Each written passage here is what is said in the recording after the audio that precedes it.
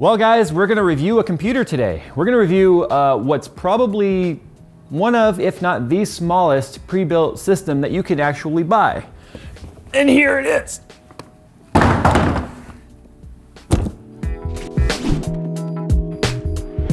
Today's video is sponsored by Massdrop and the Sennheiser PC37X professional grade gaming headset. Sennheiser is known for its legendary sound quality, and now you can have the best of both worlds without compromising mic quality, making it the perfect choice for gamers and professionals alike. The detachable 10-foot cable and 3.5mm plugs ensure maximum compatibility while running your own amplifiers without taking up an additional USB slot. To learn more about the Sennheiser PC37Xs from Massdrop, click the link in the description below. So I don't know if the Pelican is a part of the actual retail shipping experience, but obviously they want the review unit to arrive intact. It's because what's in here, I think is truly epic.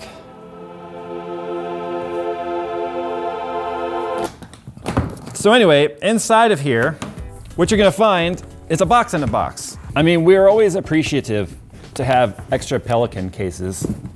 Hey, that actually really is pretty small box in a box, isn't it? So obviously this is the Corsair One. We talked about this at CES and we got a heads up that one was on the way for us to take a look at. Now, this is technically the second version of, it's like a V2, if you will, like a revision of the original Corsair One, which came out in 2018. In fact, Corsair reached out to me last year and was like, do you want to take a look at one? And I was kind of like, nah, not really. I mean, I did some ads for it and I thought it was a cool PC and all, but I guess I underestimated how small it truly is, because when I saw it at CES, I was like, wait a minute, you got all that in there?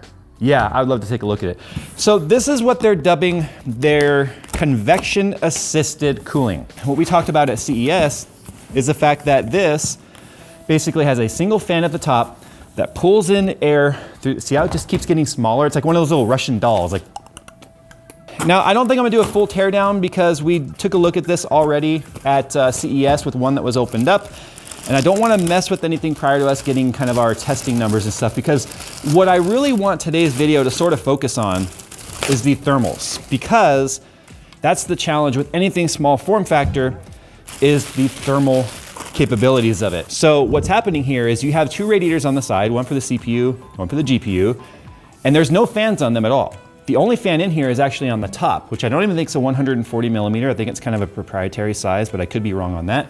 That is pulling air up, which is getting convection assisted. So you have the transfer of heat moving through the rad and then being assisted by both the natural convection of heat and heat rises and all of that, plus the fan pulling heat through, or the heat out of the case. So I'm really curious as to how one fan is going to perform with the limitation of both volume and just how crowded it is in there. There's not a lot of open space. I feel a mod incoming at some point. Ba-doop. In terms of specs on this one, this is the Corsair i160. This is the 9900K with a 2080 Ti. The i140 has a 9700K with a RTX 2080. And then there's the Pro, which is coming out a little bit later this year, which has a silver case, and that's gonna have an X299 micro ITX board, or mini ITX board, built by ASRock, that actually uses quad channel SODIMM memory. But what I wanna test today is the thermals on this, because they gave some pretty aggressive figures in terms of what to expect temperature-wise.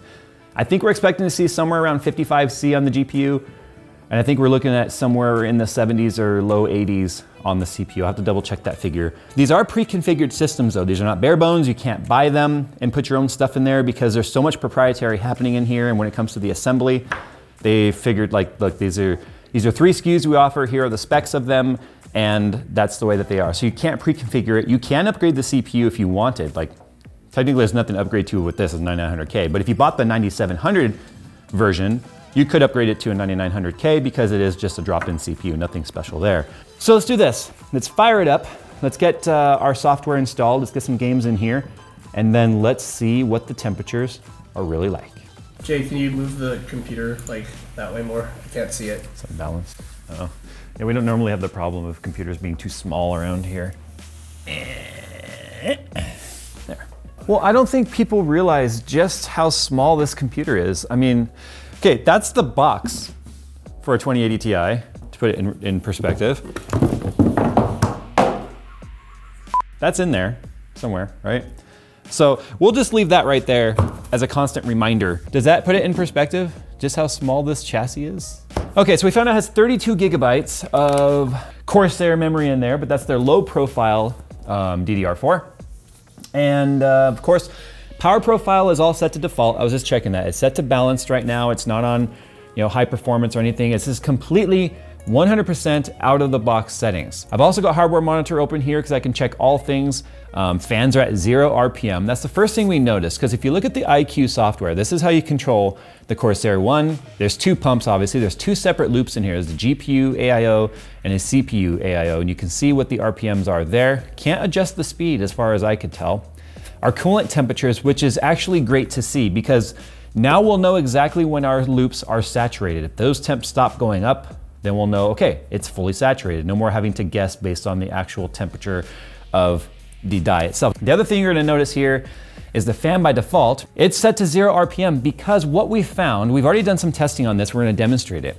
When the CPU coolant reaches about 42 C, that is when the fan starts to ramp up. It's a 1500 RPM fan, and it hits max 1500 at approximately 46 C on the coolant temp, and doesn't start to come on until 42. So that 4 degrees range, that 4 C range, is from 0 to max. Now you might think that's gonna be really jarring, right? The fan's just gonna kick on and just, and that amount of time and how long it takes the coolant to increase is actually not that long. It can take minutes to go from 42 to 46 C. I like OCCT for a couple reasons. One, it's free. You can go and download it right now. So if you want to see how your temperatures in your loops or your air coolers or whatever compare to this, download it right now and follow along with your 9900K. Please don't use like an 8700K or a X299 platform or a Ryzen CPU to compare your temperatures. They're not directly comparable. So let's go and run this for 10 minutes and see how it does.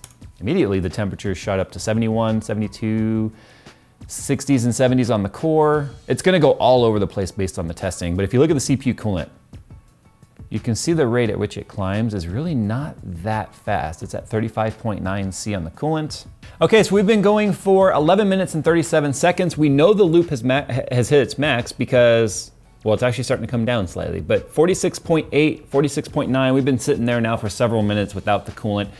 Temperature's increasing. So if we look at our maxes over here, we're currently sitting in the 70s with only a few C delta. 81 was the high, or 83 was the highest, and then down into the 70s and high 70s, low 80s. TJ max on this is 105 C on the cores. So if that tells us we've got anywhere between 20 to 25 C headroom on this, which is pretty amazing. And if you look at the current temps with the test still running, these are much more indicative of what the real temps are, not those spikes. But again, the coolant temperature has equalized. It's really kind of stopped going up. If anything, it started coming down slightly because that fan curve is now kind of waving like this because it's speeding up and slowing down a couple hundred RPM at the most. And these temperatures are 100%, in my opinion, within check. Now, the other thing to talk about though is the fact that we're only hitting 4.4, 4.3 in all core, and it bounces around 4.5, 4.6 on some. The 5 gigahertz, that's single core every now and then, so you can ignore the 5 gigs. This is not indicative of what's happening with the CPU. This is. So if we look at this right here, let's go ahead and just take a random core. Let's look at, oh, and the GPU loop, yeah, you can see it came down in temperatures because the GPU loop is actually on a separate loop, but it's controlled by the same fan. So as that fan ramped up, the coolant temps came down. So this is when the temps first came up when the fan was off. Once the fan turned on, you can see it came down and then equalized. And all the cores pretty much paint the same picture. This very small independent loop for the 9900K in here is doing its job and maintaining the boost clocks that we were expecting to see. Because 4.3, 4.4 all core boost clock or turbo clock is what we expect to see. Now let's do the exact same thing with the GPU. And to do that, we're gonna be using superposition and 1080p extreme. A lot of people don't realize this. 1080p extreme is harder to run than 4K optimized. So we're gonna run this one until the temperature on the GPU stops going up. I can't run a windowed mode on this for some reason, and I don't want to keep going back and forth because when you tab out, it acts weird and then you get a weird overlay with Windows. So we're gonna just let it go until the GPU temperature stops climbing and then find what that number is. So it looks like we maxed out about 64 C. Now this is gonna be just like the CPU where the it takes time for that fan to react. It takes so long for this fan to speed up that 64 seems to be about where it stopped it. Oh, look, we're starting to go back down to 63. Okay, so it's battling. 60 and 61 are having a fight to the death right now. It can't seem to go any lower, but it won't go any higher than 61. And we've been looping now for a while, so we're pretty sure we've hit that equilibrium. Here's what's weird about that. When we ran it earlier, it was 58C. The ambient temperature in the room right now is 20C, bouncing between 20 and 21. It hasn't changed.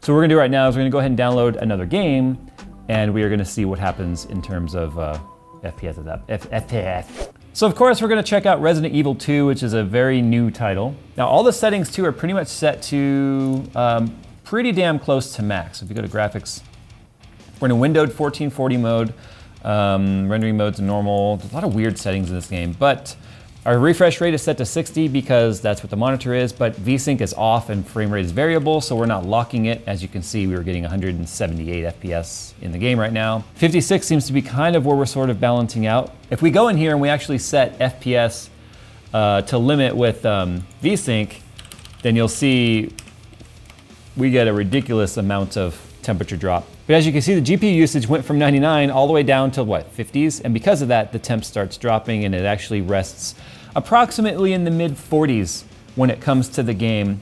We saw 40C actually at one point. And there's a little lesson for you there on how VSync, if you turn it on, you can get a pretty significant reduction in temperatures and power usage. He's pointing in there. Is that the cop or is that a worker? When someone just points into a dark room with scary noises, would you just go? Wow. Okay, well, temperatures are still about 54, so I would call that pretty freaking reasonable if you ask me, but I'm gonna go ahead and save this game for later because I want to enjoy it. So our CPU clock though during the game, as you can see, was pretty much locked at 4.7. That was on all core, verified over here by Hardware Monitor. Clearly the CPU is not having any problems with temperatures in terms of gaming, not that I would have expected it to. Okay, so the Corsair One i160. It definitely performs as you would expect. It's a 9900K that gives you all the full functionality of it. It's not like some desktop version. It's got a full-sized NVIDIA reference 2080 Ti with a custom-built water block and custom-built water cooling loops. It's got a single 500 gigabyte NVMe drive, I think actually a 480 gig NVMe drive, and a 2 terabyte hard drive, as well as 600 watt SFX power supply. You've got your LPX RAM in there, it's all off the shelf stuff. What's really kind of custom about this, quite honestly, is the enclosure, the chassis that was built specifically for this. Temperatures, really not bad considering the form factor. We really fought hard to control the temperatures in our 9900K in that small Ghost S1 build that we did. Phil will tell you, man, we pulled our hair out trying to get that all just dialed in. And this one's doing it perfectly fine out of the box with a single fan. It comes at a premium though, obviously. $3,600, $3,600 US dollars for this. It is definitely more expensive than the sum of its parts. A lot of people at this point would say, that's stupid, just build your own. To that, I would say, and Corsair would actually agree, build your own. There's nothing against build your own. This obviously has its intended market, and if that price scares you away and you don't care about the form factor, then that's definitely not you. So that's where you guys basically sound off. If you think it's too expensive, it doesn't really change anything. They've got a more expensive one coming out at about $5,000, which is the i180 Pro, which we talked about at CES, which features a X299 mini ITX board that uses SODIMM quad channel. Another thing I'm a little disappointed about is the fact that they went with the Z370 chipset rather than a Z390. There are some improvements to wireless with Z390 and a couple of other key features with like Bluetooth and stuff like that, which you're actually missing out on. Whether you use it or not, the fact that you're paying this type of price, I feel like it's a feature that should have been included. I'm not sure why they went with the Z370 instead of an ITX Z390. I'm probably gonna also tear this apart, and I might do another part. You guys tell me if you wanna see that, where I upgrade the fan to go with more cooling. And I think I wanna change out that hard drive for a 2 terabyte SSD. I feel like for the price, they could have done that and still made money on the deal. So those are kind of my 2 or 3 complaints about the thing, but other than that, it seems to live up to all the expectations they gave us at CES in terms of temperatures and performance. And I'm really curious to see how that X299 9920X fares in this form factor. All right, guys, sound off in the comments below. Thanks for hanging out with us while we took a look at this Corsair One i160. Link in the description below if you guys want to go and check it out. And as always, we'll see you guys in the next one.